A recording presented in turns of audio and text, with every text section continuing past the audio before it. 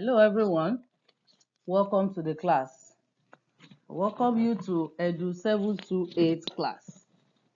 The topic we want to examine today is the social linguistics of Nigerian three major languages. When we talk of Nigerian three major languages, we are talking about HÁÚSÁ language, Igbo language, and Yorùbá language. Let us look at the background that makes Nigeria to be a multilingual nation, or what Nigeria is being faced as a multilingual nation. Nigeria is a multilingual nation, and like most multilingual nations of the world, Nigeria is faced with problem of its many languages. Examples of nations that speak English as a second language due to colonization are India, Malaysia, Ghana, Sierra Leone, Philippines, Gambia, Ethiopia, Tanzania, Uganda, and Kenya. We have some other countries that are having the issue of using English as a second language due to colonization. Each of these countries has used several means to solve its multilingual problems. India, for example, adopted one of its languages, Urdu, as the official language. Malaysia adopted Malay, while Kenya and Tanzania adopted Swahili as their official languages. Although these steps may be seen as bold and it has challenges also, how successful they have not been fully understood. It's a bold step taken by them, but their success have not been really shown. Countries that adopted local languages as lingua franca have always had to contend with the following challenges. Challenges such as producing books to meet their educational needs, developing meta-language for such essential areas as mathematics, science, engineering, and technology, and the need for development of meta-language kept on increasing in this nation. So any nation or countries that try to adopt local languages as their lingua franca used to contend with this problem of producing enough books to meet their educational problems in that local language, using that local language. The problem of developing meta-language for essential areas of study like mathematics, sciences, engineering, and technology, and the need for development of this meta-language kept on increasing. And as a result, examining Nigerian language situation, the only one out of the three languages that has a widespread outside Nigeria is HÁÚSÁ language. So Nigeria has at the moment not got to the intrinsic motivation to put forth HÁÚSÁ as the national language. Just like Swahili, HÁÚSÁ is richly inundated with lexemes directed from Arabic.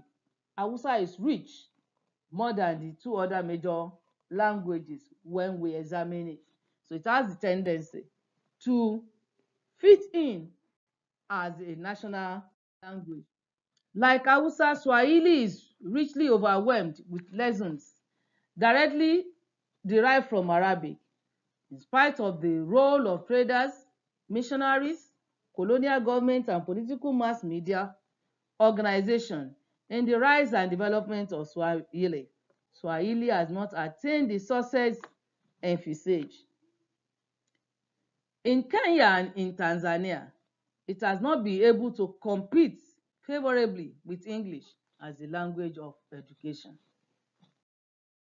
To make any one of all Nigerian three languages play their role as the language of education, there must be massive development of meta-language in social sciences, mathematics, science and technology, engineering, agric and medicine, as well as other related science areas. That is, if we decided to pick one out of the three major languages to serve as our lingua franca, it means for such to meet up, there is need for massive development of meta-language of that language in social sciences, in mathematics, in science, in technology, engineering, agriculture, medicine, and related sciences. That means for one of the indigenous language to become a lingua franca, there is a lot that we need to put in place.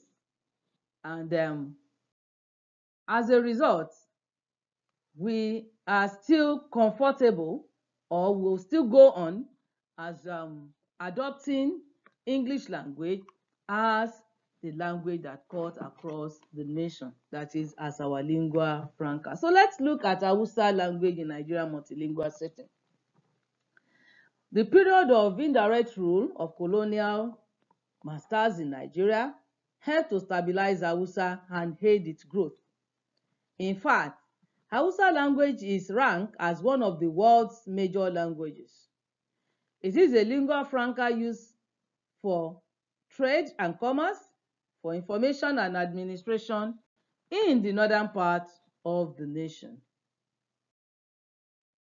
The Constitution of Nigeria recognizes Hausa, and so it is enshrined in the Constitution of the Nation, 1999 Constitution, and also the National Policy on Education recognizes Hausa as one of the three major languages in Nigeria. It is also a medium of instruction in the north, and at primary school, and even to the extent that at senior secondary school, it is studied as a subject, which students do write external examination, WAEC and NECO, on it. So Hausa language is a subject of study, an area of specialization at NCE and at degree level, even up to PhD, and even up to a professorial level. We have people that are specialists in Hausa language. So it is constitutionally recognized, it is a medium of instruction, and it is a subject of study. It is a subject of study not only in Nigeria, but outside the nation. In Europe and in the United States of America, it is being studied as a subject. Large volumes of papers are published and distributed in Hausa, and we even have local radio broadcasts in Hausa, and this keeps the language vibrant and alive across West Africa. It is a language of broadcast not only in Nigeria, but in other African countries like Niger, and even BBC and Voice of America, as well as Radio Moscow, regularly broadcast using the language. Thus, make Hausa the most international language of the three major languages, with population of over 35 million speakers. It is an international language. Hausa ranks with Swahili as one of the most international languages in sub-Saharan Africa. Hausa has a very rich vocabulary because of its huge capacity to borrow and accommodate loan words from Arabic and Tuareg. Hausa is rich in vocabulary, and it borrows heavily from not only from Arabic and Tuareg, but from Mande and Kanuri. But the major source of borrowing for Hausa language has been Arabic language. Hausa is literally filled with loan words from Arabic origin. It has had no difficulty in integrating these Arabic words into our own morphological system. Hausa has had a new wave of loan words from English in Nigeria and from French in Niger. There has been a move from Hausa intellectual to turn to Arabic for technical vocabulary required for modern scientific and educational purposes. Based on differences in pronunciation and grammar, there emerged two major dialects, the Western dialect with centers in Kano and Gobi, and Eastern dialect from centers in Kano and Zaria. That means Hausa teacher must take note of these two variations and must ensure that, irrespective of his own dialect, his teaching must conform to the Hausa curriculum specification in terms of speaking, reading, and writing. Hausa is a lingua franca in northern Nigerian states. Its use is so widespread and fundamental that it's fast taking over many minority languages in the north. Hausa is one of the three dominant Nigerian languages that spread across international borders within Africa. So a Nigerian language teacher of Hausa, therefore, has the opportunity to teach Hausa language not only in Nigeria but also outside the nation. Let us examine the Igbo language in Nigerian multilingual setting. Igbo language is dominant language in the southeast geopolitical region. Nigeria's south-south geopolitical zone equally has a large population to whom Igbo language is the first or second language. Igbo language is dominant language in the eastern part of the nation. It has about 20 million speakers who are primarily of Igbo descendants. Migration took Igbo people to Cameroon and Equatorial Guinea, while during the Civil War, it also took them to Gabon. The slave trade also took them to Caribbean. So that means we can have Igbo speakers in Equatorial Guinea, in Cameroon, in Gabon, and in the Caribbean. The slave trade took them to the Caribbean. Genetically, Igbo, like Hausa, that is the language, is Kwa, and like all Kwa languages, Igbo and Yoruba share the striking features of the presence of double articulated labial velar stop. Although there are several dialects of Igbo distinguished by variant accents and orthography, the dialects are in most cases mutually intelligible accents and orthography. A standard literary Igbo language based on Central Igbo spanning Owerri and Imo-Hia dialect was developed in 1972. From the moment it was proposed in 1939 by Dr. Ward, the Central Igbo has gained very wide accent, especially in its use for scholarly work. Igbo language has variant dialects, and so out of the three languages, Igbo language is the one that is facing this particular problem. The Onowu orthography, for example, was based on Central Igbo. K. Williamson distribution to 12 Nigerian languages was based on Central Igbo. Central Igbo faced a lot of challenges. For example, viewing Central Igbo as imperialistic. The Society for Promoting Igbo Language and Culture set up a parallel Igbo orthography.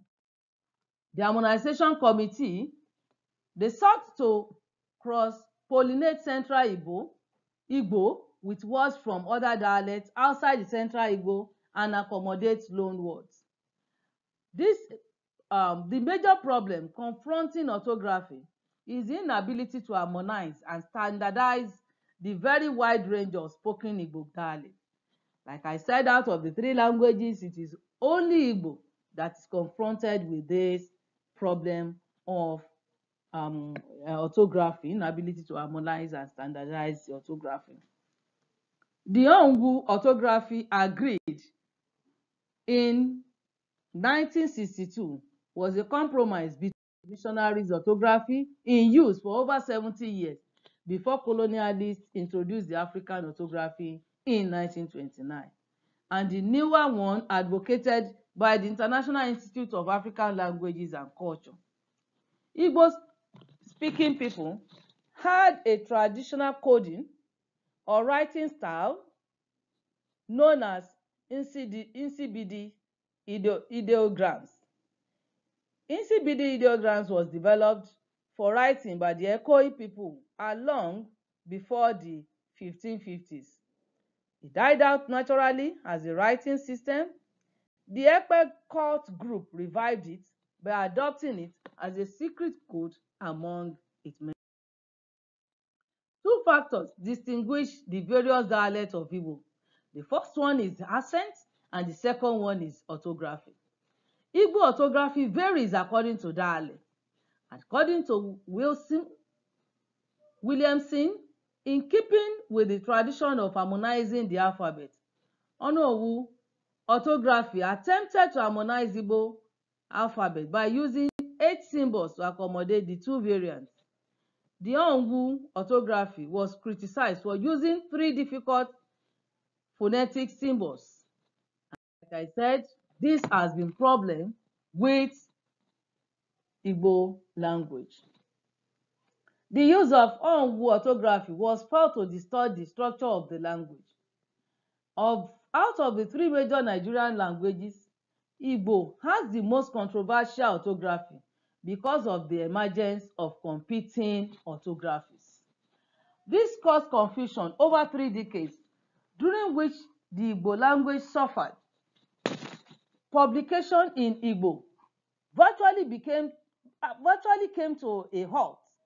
Teaching of the language in school stagnated, and public examination in Igbo could not take off, as the case with could not take off at the same time HÁÚSÁ and English took off when the Cambridge University introduced them to senior certificate examination in 1935.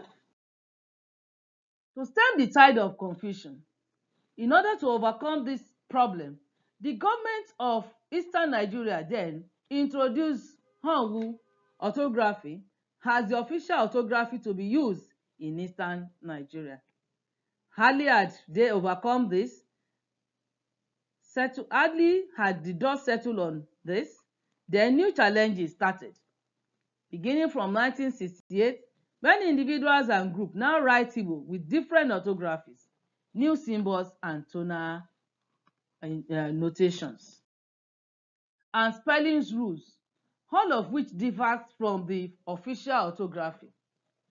And this affected the development that is expected of the language. There are several competing orthography which have posed difficulty and embarrassment to the Ministry of Education in Igbo-speaking states, and such Igbo stakeholders as authors and publishers, researchers and electronic and print media organizations, practitioners and teachers, schools and learners, examination bodies and non-governmental agencies are facing this problem. Like other major languages, Igbo has orthography, it has a curriculum description, it is taught in primary school, it is taught at secondary school, at NCE and at university level. We have professors that are professing in that language, in Igbo language. The implication of this to us as teachers is that a teacher of Igbo should stick to the most acceptable orthography, should make students conversant of the other orthographical variations, and should also be conversant with Igbo language curriculum. So let's look at Yoruba language in multilingual setting. It is the third major Nigerian languages. It is the language of the people found in southwestern region of Nigeria. It is spoken as the native language of people in the following states: in Oyo, Osun, Ogun, Lagos, Ekiti, Kogi, part of Kogi. We have people of Okun and Yagba using Yoruba language. In Ondo too, we have the Ondo states are Yoruba speakers. Then in Kwara State, we have Igbomina, Ibolo, and Ilorin. They are also speakers of Yoruba language. Yoruba is one of the many Niger-Congo languages of sub-Saharan language. It's one of the 4 major core languages spoken in West African countries of Togo. That is, we have speakers of Yoruba also in Togo. We have them in Benin Republic and also in Nigeria. The 3 other languages, we said it is one of the 4. Yoruba is one, Akan also is one, Hetewe is one, and Igbo is one. Then Nupe and Batonu are spoken in the northern part of Kwara. Among Yoruboid languages are Akoko cluster of Edo, is a variant of Yoruba language. Then we have variants of Yoruba language in Ondo State too. Yoruba and Shekiri of Delta State and Igala in Kogi State are also speakers of variants of Yoruba language. Outside Nigeria, Yoruba is spoken in the Republic of Benin, in Ghana, in Togo, and in Sierra Leone. Yoruba is a native language to Nigerian. Its study actually began in Sierra Leone. Following the British abolition of slave trade, all slaves of West African origin were repatriated to Sierra Leone and settled in Freetown. Yoruba began to thrive in Sierra Leone, following the very large number of free slaves of Yoruba origin that were repatriated to Sierra Leone and who were settled in Freetown. Yoruba became so dominant that in 1831, it was chosen as one of the 2 African languages to be used as a medium of instruction in a girls' school in Sierra Leone. The Church Missionary Society, CMS, under Reverend Samuel Ajayi Crowther, Reverend Father Samuel Ajayi Crowther, settled down in Abeokuta, where he undertook the translation of the Bible and Anglican Communion Prayer Book and Psalms into Yoruba as a means of spreading the gospel of our Lord Jesus Christ to the native. The Abeokuta, the CMS, developed Yoruba alphabet, prepared primers for initial alphabet teaching in Yoruba between 1859 and 1867. The CMS produced a periodical in Yoruba, the first of such material to be produced in West Africa. And Yoruba is highly influenced by Arabic too. It had been entrenched as part of literary culture of southwestern part of Nigeria long before the arrival of Christian missionaries. It is on record that court proceedings of Timi Ofede were kept in Arabic. That is to show the relationship between Yoruba language and Arabic. That a lot of known words are borrowed from Arabic into Yoruba word. Yoruba is flooded with Arabic words in the area of religion, ethics, and politics. Yoruba has the most stable orthography out of the 3 major languages. It took some time for it to arrive at this level, beginning from the efforts of Thomas Bodwich in 1819. Yoruba orthography grew gradually through the efforts of Kalma, who first taught Yoruba at Kalote Girls Secondary School, Sierra Leone, in Freetown. Having said that, we have seen that the 3 major Nigerian languages and how they are being used, the sociolinguistics functions that they are doing among us in making us to interact with one another, and the region in which they are dominant and their function even outside the nation. Thanks for listening. Saying thank you. Nagode. Himela. Anya. Dalu. Eshe.